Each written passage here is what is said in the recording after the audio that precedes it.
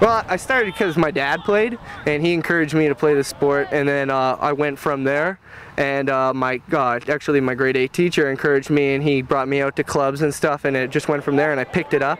It was kind of a good sport to pick up. I wasn't good at football and hockey and that stuff, but rugby just came natural. Well, I've been playing rugby since grade 8 now, and I started out just with a flag team, and I decided I wanted to try the real thing, and I went farther with that.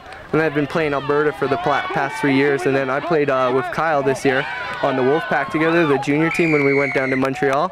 And it's just fun, just trying to progress and, you know, go higher and higher with rugby every day. Going up to Canada is basically the next step in that. I think on the Wolfpack in Ontario and BC and the Rock, I think that's actually everybody's goal, is just to move to that next step and play national rugby. Yeah. That usually determines the team, whether you have a good coach or not. That's going to tell how you practice and how you play, because initially practice is how you're going to play.